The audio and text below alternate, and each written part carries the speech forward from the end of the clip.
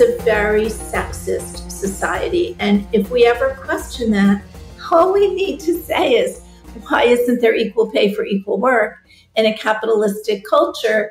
And once we say there isn't, because why? You tell me. I've been interviewed many times about why there's no equal pay for equal work. It's just blatant discrimination against women.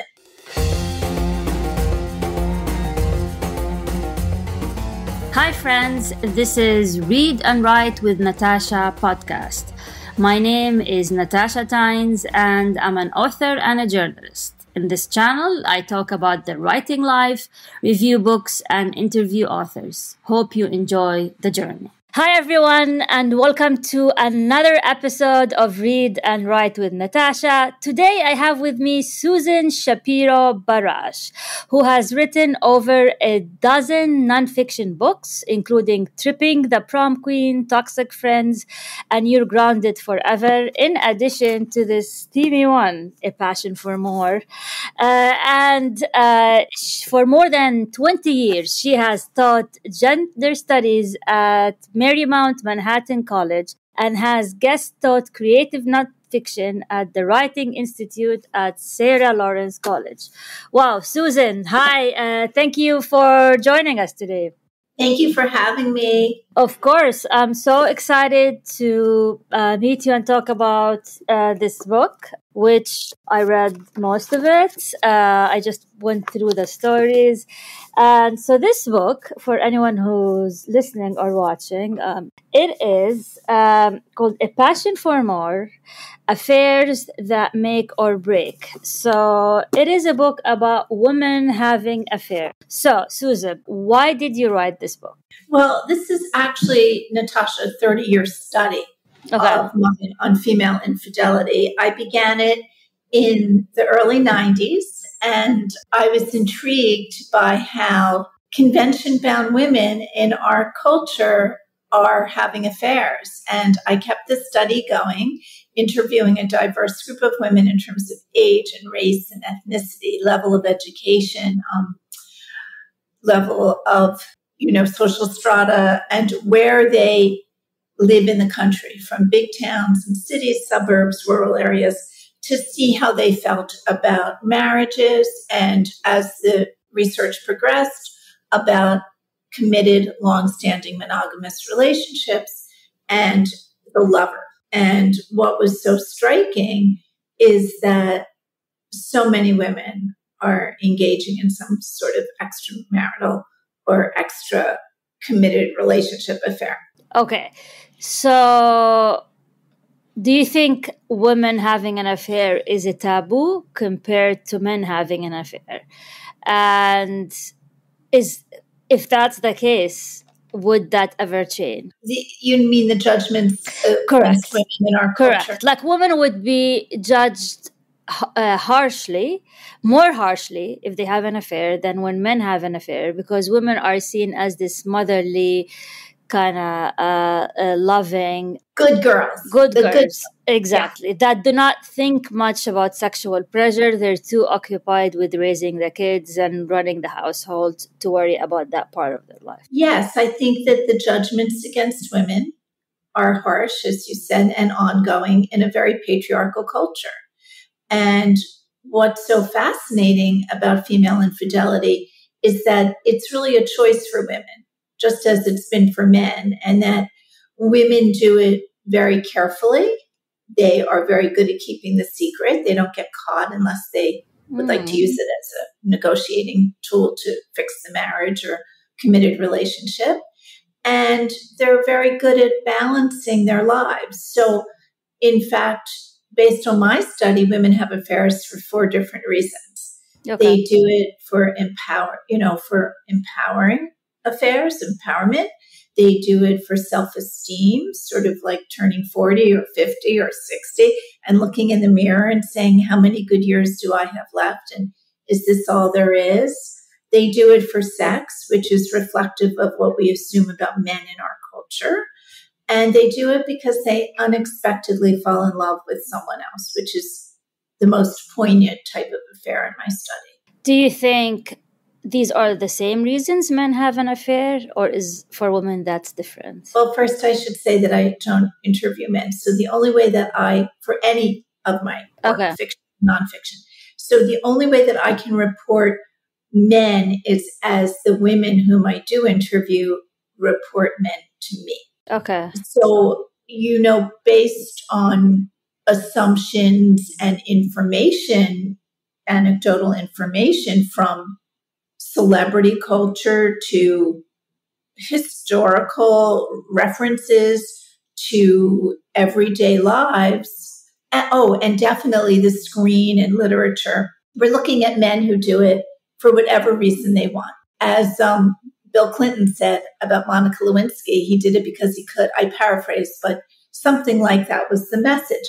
However, women do it for the 4 reasons that I cited, and that is based on my speaking to, in the aggregate for this particular book, thousands of women. Okay. So when and if men find out about their wives or their partners' affairs, do they tend to quote unquote forgive them the same way many women do that? Like, the Stand By Your Man song, that Hillary Clinton quoted. So what is the men's reaction usually? Well, what I'm hearing from the women interviewees is that men are different today, and that, there's no longer, and let's remember that men wrote these novels, Madame Bovary, Flaubert had to drink poison, and Tolstoy had Anna Karenina jump in front of a train. No one's doing that for sure. So women have more power, more agency, more authority. And so they're acting differently about the affairs than ever before. And they feel very entitled to the affairs. And 90% of my interviewees told me that they were really guilt-free, that they did not feel guilty about the affairs. The women did not feel guilty. They don't feel guilty. Why is that? I would assume women would carry a bigger guilt but than men. Right. Well, the reason that I believe the women feel little guilt or no guilt, 90% of my interviewees, is because by the time that they've embarked on the affair, they have endured a great deal in the primary relationship. And they're very disappointed and they're not getting what they want. So, like, if your husband is an intellectual, then maybe your lover is a bodybuilder or vice versa. Or if no one says, gee, my husband and my lover remind me of each other. I don't hear that because they're looking for a very different experience. And how do women have affairs from, like, where do they meet these men? I mean, do they actually seek them out, like using apps and technology, or they just happen to find them, like meet them randomly? Well, some women actively seek them out. But a lot of it is, as we might say, organic, meaning women are out and about. It could be the workplace. It could be your child's soccer game where you meet a father who might or might not be married himself. It could be a college reunion, a high school reunion, going back home for a weekend to your hometown after many years. Just with the internet, saying, wow, I wonder what happened to good old Joe, researching him and then sort of feeling that pang. But a lot of it is really about what the women want and how they go after it. And to that end, when this book came out again just recently, and, with the updated, revised information and new interviews, iHeart Podcast optioned it for a podcast that came out from February to April called She Wants More, based on a passion for more. And in that, because of your question, I just thought of this. In that podcast, they one of the women, and these were the real women speaking, of course, changing identifying characteristics. Yeah. If the name is Sarah, it's not really Sarah, in the podcast or in my book. But what was interesting, Natasha, is that one of the women spoke about being on Ashley Madison's website, Okay. where it really is about having an affair, overtly, deliberately, when you are already in a committed relationship or a marriage. So one of those women talked about that, and that she ended up falling in love with the lover. So that was an interesting story. Huh. Another way to meet the men. Interesting. So, in one of, I think, your findings in the book, you said that some affairs actually improve the marriage. Can you elaborate on that? Yeah. So the way that the affair improves the marriage or monogamous relationship is that the women are getting from the lover what they don't get from their husband or longstanding partner. So if there's very little sex in the primary relationship, there's a lot of sex with the lover. If there's really no excitement, there's no, some of the women say, going out to wonderful restaurants and taking long walks, whatever is missing. A lot of women talk about how much they can communicate and be understood by the lover in a way that they're not by their husband or partner. Is there a common thread on what women seek in a lover or in affairs? What, if you want to answer the question, what do women want? What are they seeking? What are they mostly seeking that they don't have in a committed relationship? Many of the women say that they feel important to the lover and they feel invisible or almost invisible in the marriage or primary relationship. And so they're saying that they feel so appreciated and admired and understood, and as if they're really counting, as if they are really meaningful to this man. And when there are little children, because the other thing I want to say is that women of all ages have affairs, from their 20s to their 80s, which is just fascinating to me at these different stages of their lives and of the relationship that they've been, invested in. So the women are saying that they feel like they count. I see. And so your book, it's fascinating, but I'm sure some people find it a bit controversial. So I want to ask you about, first, how did you publish it? Did you have to find an agent? What was your publishing journey? Well, this book this is the third edition. Okay. It came out in 1993, and then it came out in 2001, and then it came out this year. So this book and my ongoing research has really been illuminating, and I've been with 3 different publishers for each issue is a different publisher. Why is that? So the second and the third time publishers came to me, and I've published 17 books. This is my newest book, which I hope I can mention later. Sure, yeah. That just came out 3 weeks ago. So the point is that for my fiction and nonfiction, over the years, I have been with different publishers, and each experience has been quite terrific. And I've always had an agent and representation. Okay. Yes, but the point that you made a minute ago that's really, I think, significant is that this is still a controversial topic. Correct. Yeah. And that it reminds us of how patriarchal a culture we live in and how much bias against women really still exists. And I kept thinking it would get better with time. The women's voices get stronger. When I did my first edition, the women were from, say, late 20s to early or mid 50s. And with this last study, especially during COVID, including affairs of the mind, not just physical affairs and cyberspace affairs, I was hearing from women in their early 80s. I was hearing from young women who were engaged or about to move in with a partner who were having an affair. It was really, really intriguing to me. So, and the reason I ask about the book, what was the reaction that you got from readers? And I'm sure that there were positive and negative. So, did you have negative reaction to the book? Oh, there's always been pushback on female infidelity because you had mentioned that I've written 13 nonfiction books, and I did 3 studies on the role of the wife. Okay. I've written three books on wifing and marriage in America and affairs, and that's separate from a passion for more.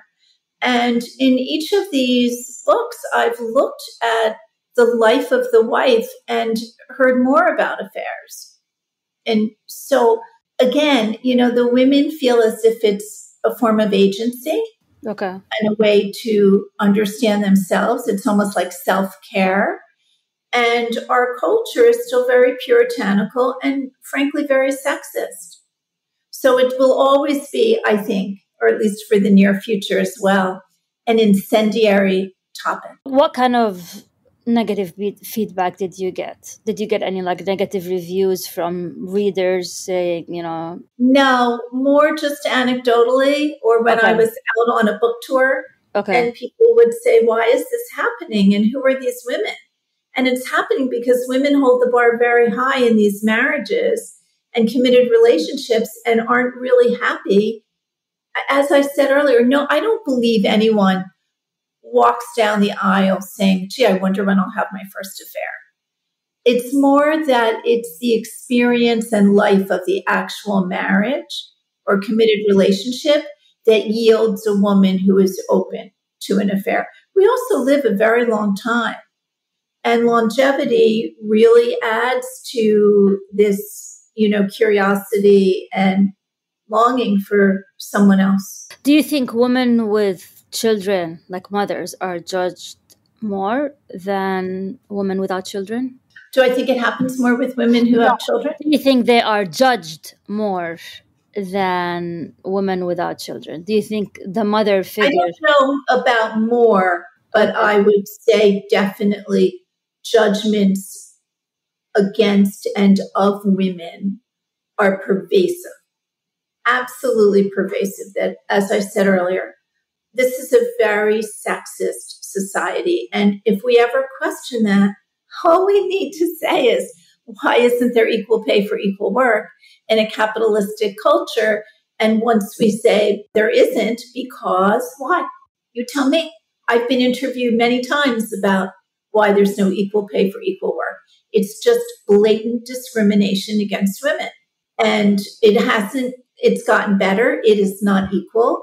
And if we take that as the premise, then of course women are judged more harshly. Of course women are held to a different standard.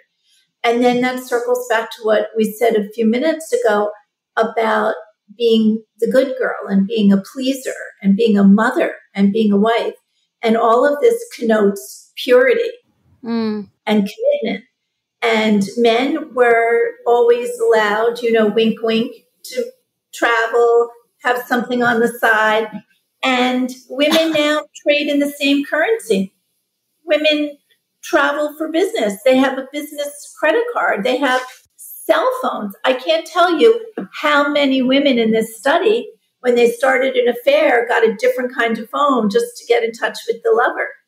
You could be lying next to your husband on the couch, watching Netflix and texting your lover.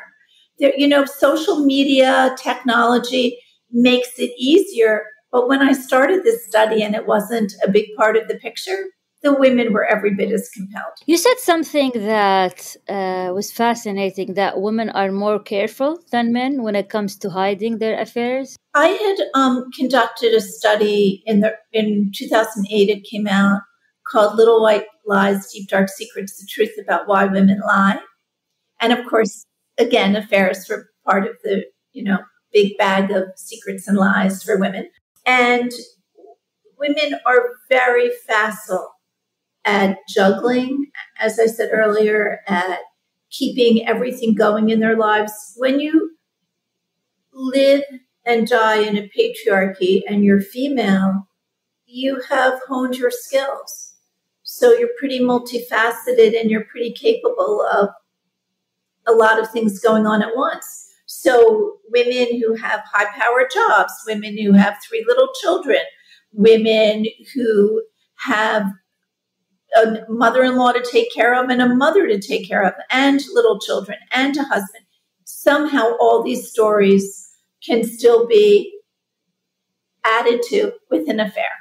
It's really, for the woman, it is a very specific, conscious choice. Wow. So if someone comes to you and tells you, this is against religion, all religion, and by writing this book, you might be encouraging women to have affairs, what would you say to them? I neither condemn nor condone. This is a journalistic endeavor. I am here to report a slice of life for more women than we think. Okay. And you say that to anyone who comes forward with that allegation? Yes. For anyone who asks me if I'm endorsing this, I'm noting it. It's been a study of mine for all these years. I started this research because many years ago, I was taking the commuter train into New York City.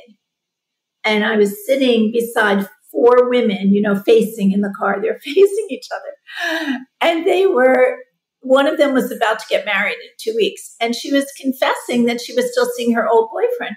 And I thought, wow, I was married, a very young wife with young kids.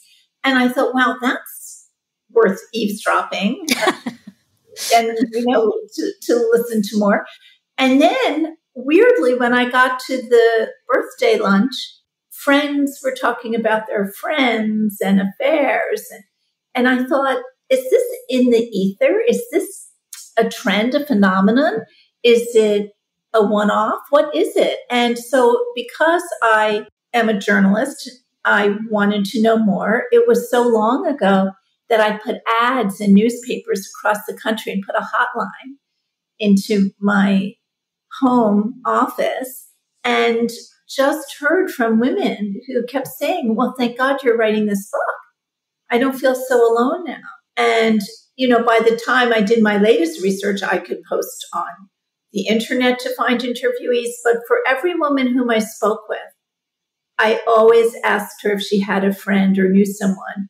I ended up interviewing military wives. I just really, as I told you earlier, a very disparate, diverse group of women. And the longing for the lover is what's so palpable. Wow. So I want to talk about literature. And you mentioned Anna Karenina and the other one is Madame. Yeah. What about more contemporary literature? I know there is one, I think, Little Children. If you know that. By Tom Perrotta. Yes. He wrote that. Yeah, and it was a film as well. What other that portrays it in a manner? Because I read that book a few years ago, and for me it was still unique because it was from the woman's perspective and how the ending and all of that. So I was wondering, where is literature, fiction, when it comes to talking about women's affairs? Where are we now from the days of Anna Karenina? Not as dire. Okay. But still with great risk. I'm thinking of fiction. Well, first of all, I'm thinking of, although again, it's an old book, it's really classic literature, but it was written by a woman, and everyone else that you cited are male writers interpreting this. And that would be The Awakening by Kate Chopin. Okay. But even in that, it's a very sad end. And I myself, and now I can mention my new novel. Of course, yeah. Pen name, Maribel's Shadow by Susanna Marin, my favorite name. So this has an affair in it. And it was really, for me, great to write about this character in the affair. And she's a young woman. She has a little boy. Her name is Raleigh. And what the lover meant to her and how drawn she was to him. And of course, the risk-reward of these affairs is written about in more contemporary books. But there is always something in our culture around an affair that makes us gasp. Yeah. I don't know if you remember the film that came out, I would say 10 or 15 years ago with Diane Lane and Richard Gere called Unfaithful, where Maybe, yeah. she's married to Richard Gere. So, of course, we say to ourselves, yeah, I remember. if you're married to Richard Gere, you really need to have an affair, but okay. And it also has a sad ending, no? Was it? Tragic. Yeah, I remember. Of Yeah. this affair are so, and in my own novel, the affair really, in this new novel, spins and spins this woman. So I'm not here to say there aren't repercussions. I'm here to say that many women today, in particular, based on my research these last few years, are really looking at it as a very personal journey. I see. It's not about, oh, the husband versus the lover. It's about what this woman's needs are and what resonates with the lover that can't be found in the marriage or long-standing relationship. There was a recent HBO documentary. What was it called? Love and Lies or something. It's a true story about a woman in Texas who has an affair with her neighbor. What is it called? I'm going to try to see it. It's called Love and Lies. HBO. Hold on, let me see. HBO Love and Death.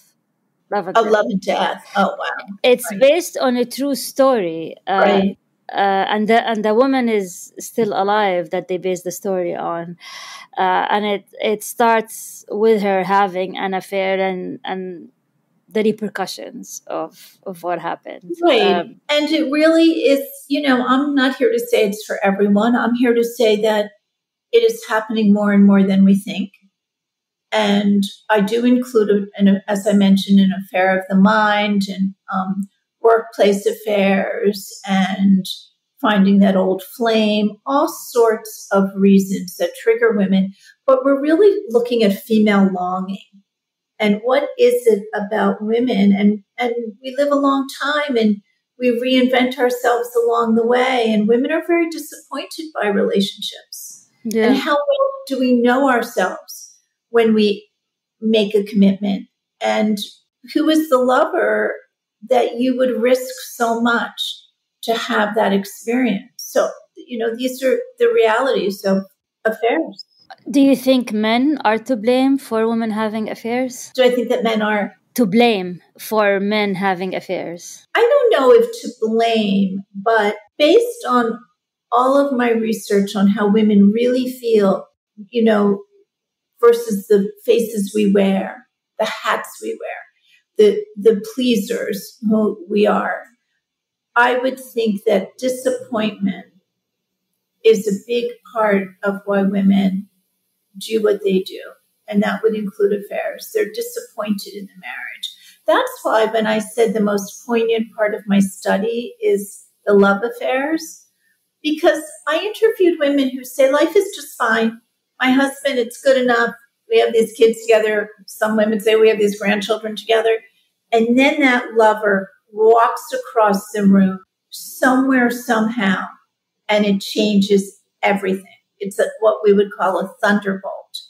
And that's something to consider in the life of a woman, that, nothing is contained. Just because we put one foot in front of the other doesn't mean that we'll get the result that we expect. Life is full of surprises for women. I think, is it more of I know you said, you interviewed people in different ages, but do you think mostly it can be defined as a midlife crisis? I thought that a lot of women turning 40 in my initial phase of research years ago were looking in the mirror and saying, how many good years do I have left? And all I do is take care of these children. And, the second shift, I have the proverbial second shift in our culture where women are working, but they come home and they still do the lunch boxes and the homework and get the kids bathed and, if they're young and ready for school the next day.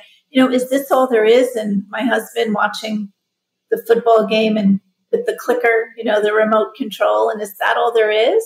And how long will I look good? I think that happened more at the age of 40 years ago. But as longevity has increased for women, And women are more powerful in their own realms, within their friendships, their communities. And they, and I've interviewed women who, start new positions at the age of 60. I've interviewed women who move away from their children and grandchildren to have a new life. So we're looking at women who just wake up and say, this is what I need after all these years of sacrifice. Or some say they were martyrs. And I'm not sure how much that plays into the affair, but certainly the idea that they want more. As the podcast is called, She Wants More. Wow. Can you tell me a bit about the podcast? So they approached you. How did that happen? So I was approached by producers, and they optioned my book, and it was taken to iHeart Podcast. Okay. And they chose a really impressive host who had a few podcasts going at iHeart. One was called Committed. And she's an author as well. And we really all worked so well together. Her name is Jo Piazza, and she was the host.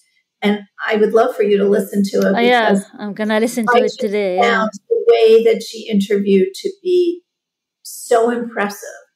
And I loved the women, and I loved Jo as the host. She was fantastic. Wow. And what was the reaction to the podcast? The podcast did well. It did really well. And I heard from people, and they heard from people, and it was written up, and Jo was interviewed. I was interviewed when the book came out. I was on Good Day New York, and written up in the New York Post, and lots of fan mail, emails and to the website, and a real reaction, and always the interest in how women are positioned in society. And can we listen to it in on any platform, or only iHeartRadio? On any platform. Okay. So is there any plans to turn it into a documentary? I would love for it to be a documentary. I would love for it to even be dramatized.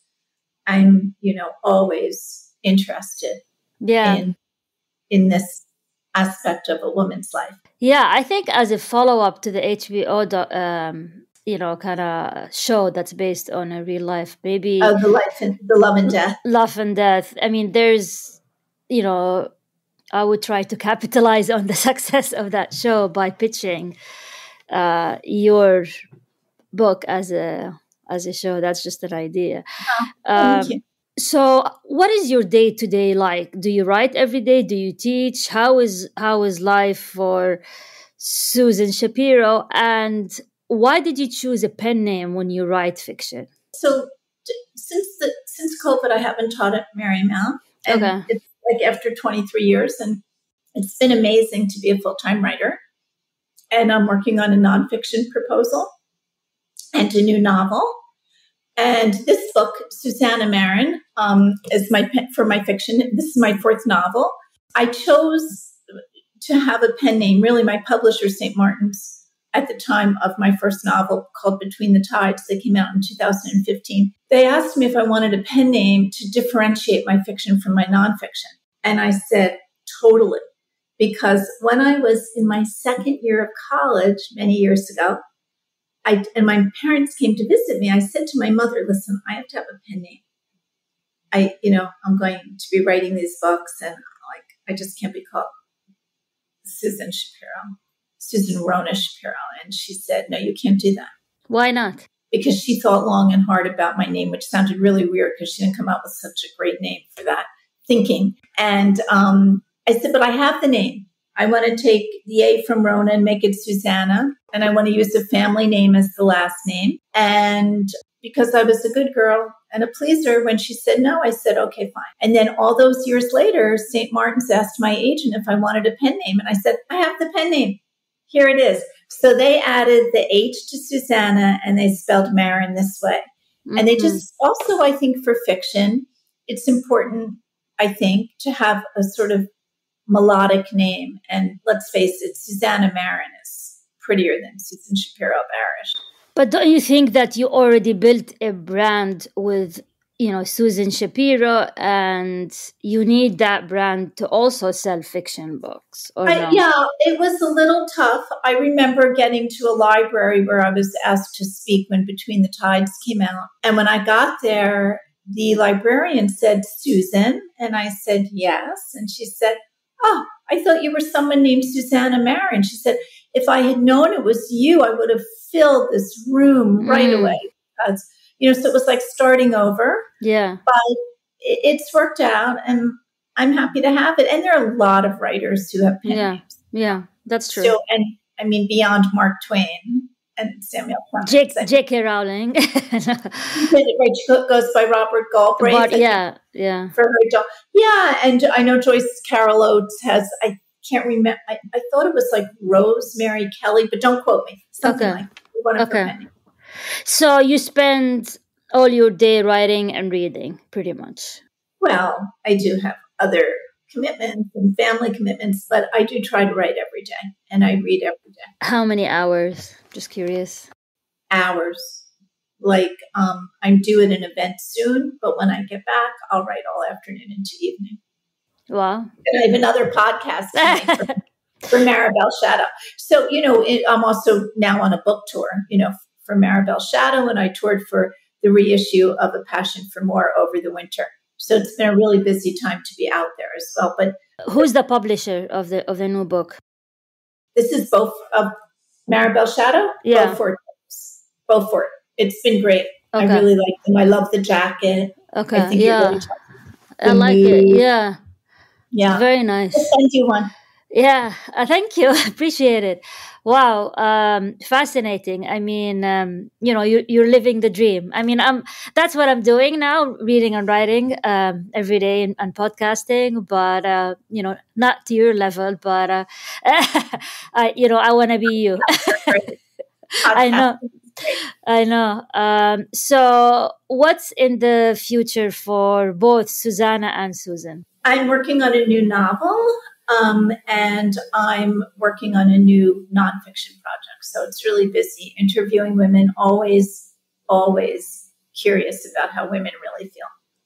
Is there going to be another edition for Passion for More? No, but of course we'll have all my books sort of dovetail. I wrote a book on sisters years ago, an ongoing study called Sisters Devoted or Divided. And actually, this is the story of 3 adult sisters and their mother. And within the first few pages, Maribel's handsome young husband dies unexpectedly, and it's all about who did what and what the lies are and where once Samuel's gone. And I'm very interested in the role of wife, obviously, in our society. So I'm really looking at how Maribel and her sisters are as wives and sisters. So, each of my studies, I did a book on mothers-in-law and daughters-in-law. I wrote a book on second wives. I wrote a book about female rivalry called Tripping the Prom Queen. So I'm looking at all these aspects of the female journey. So which of these books sold the most? Oh, that's a good question. Passion for More has done really well. They've all done pretty well. I know Tripping the Prom Queen did really well. A book called Toxic Friends about female friendships did really well. A book called You're Grounded Forever, But First Let's Go Shopping about mothers and daughters. The book on sisters that I mentioned. And so I take my nonfiction and I really put the research into the characters and plots of my fiction. Wow. So, these characters are pretty multidimensional, and also I feel reflective of how women navigate a path. Last question is what are you reading these days? What am I reading? I just bought a book. Well, first of all, I just finished The Golden Doves by Martha Hall Kelly. And I read Hello, Beautiful by Neapolitano. Yeah. And Tomorrow and Tomorrow and Tomorrow. I just read all those in the last month. I read about a book a week. And then I always love to read and reread the classics. So I just reread The Custom of the Country in May by Edith Wharton. So that's where I'm at. Wow. So, do you have any tips or advice for anyone who wants to be a full-time writer like you? For a long time, I had a day job too. I would say keep your day job, write when you can, make no excuses. Don't say, oh, I'm tired from work. I'm tired from this. I'm tired. My kids wear me out. My friends wear me out. My husband wears me out. No, no, no, no, no. You write or you won't be happy. So if you're a true writer, you get up at 5:30 in the morning, or you eat a faster dinner, or you make the time, and that way you have your pages. I recommend writing, because for writers, if you don't write, it's like denying yourself something so essential. Yeah. Yeah.